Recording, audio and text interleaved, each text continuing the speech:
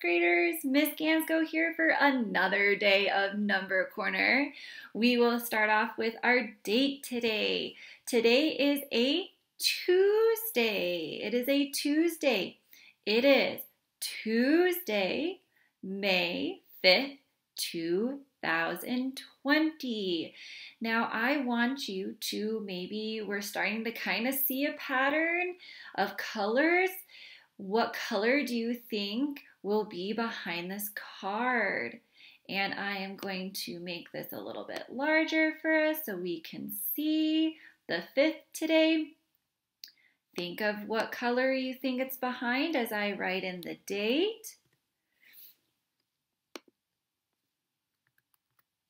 And we did end on 53 for Monday for our coloring sheet. Make sure again that you have your coloring sheet and a blank piece of paper with a pencil. Don't forget those crayons or markers to color in that 100/20 chart for our mystery picture. So let's hear drum roll, first grade. Flip it over. And we have another yellow card.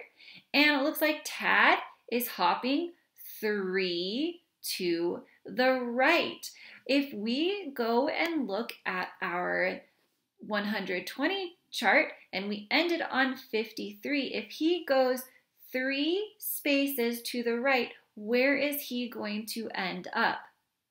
And remember, if we go to the right, we are adding. This is going to be our addition.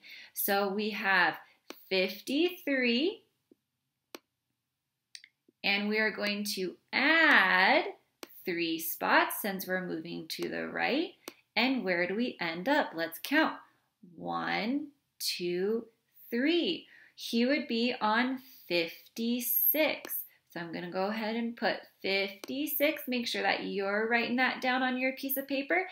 And our color of card was yellow. So we need to go and switch our colors to yellow. And I'm coloring in 56, the color yellow. I'm going to color in my 53 a little bit more. I didn't do the greatest job. Okay. And on my observation chart, I need to put in my arrows. And we had 3 arrows to the right. So let me get out my arrows here. And I have 3 to the right. There's 1, 2, 3. Okay, so there we have our 3 arrows to the right. So our equation was, say it with me, 53 plus 3 equals or is the same as 56. And we ended on 56. Great job, first grade. Ooh, I'm still really wondering what our picture is going to be. I want you guys to give yourself a touchdown, so put up those touchdowns and say, touchdown! Nice job! We are now going to look for how many days we have been in school. So let's go ahead and we know that if this is all filled up, we can say 100. So let's say 100 today. 100. Now we're going to count by 25s. 125, 150. We're going to count by ones. 151, 152, 153, 154, and I add one more today. I have 155. Wow, 155 days of learning. We need to write this down. Make sure that you have your piece of paper. And to make this number 155, what do we need to change, first grade?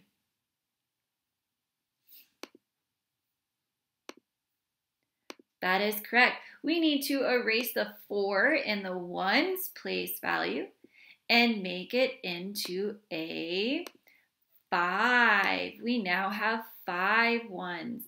Knowing that, math geniuses, if we look at our picture over here, we have 100, remember 10 tens, 5 tens says 50, and we had 4 ones, but you guys wrote in the number 5, so you are so correct. We need to add another 1 to say 5. Now it says 155. Looking at our addition, we have our expanded notation. Our expanded notation, we're looking at place values. We have 100 plus 50 plus 4 equals 154. What do we need to change? That is correct. Air high five. We need to change the 4 in the 1 spot to a 5 to match our 5 ones. So I'm going to go ahead and erase. Put a 5 is the same as 155.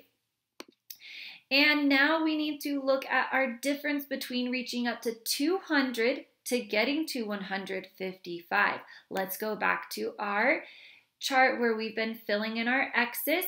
We're going to count the difference. Remember, subtraction is we're looking at the difference between 155 and 200. Let's count by tens. 10, 20, 30, 40, and if we get to this dark line here halfway, 45. So now we have a difference of 45, first grade. 200, take away 46 was 154, but now we're taking away 45. That was the difference. A difference of 45 equals 155.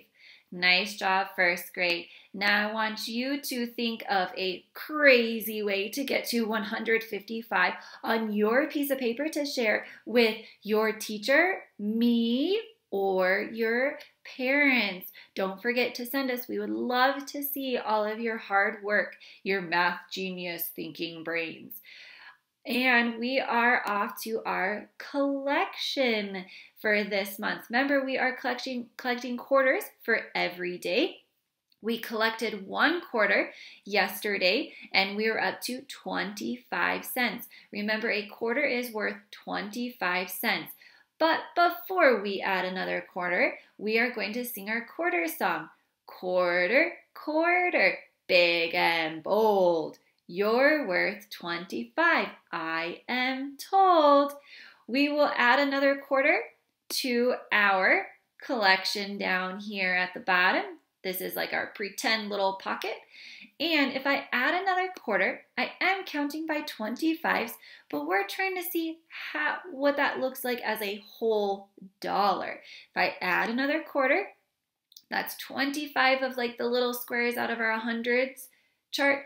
We have filled 25 and adding another 25, 50. So we now have 50 cents.